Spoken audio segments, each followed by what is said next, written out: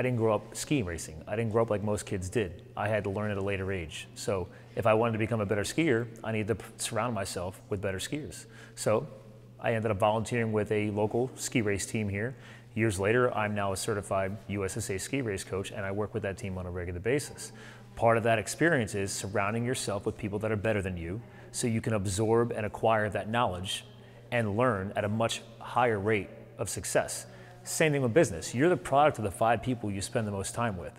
So if you're trying to grow a business or a new entrepreneurial venture, hopefully you're surrounding yourself with 5 or more people, maybe it's a networking group, that have more experience than you so you can learn from them and gain those same successes and learn from their best practices. So you can then in turn channel that into your business.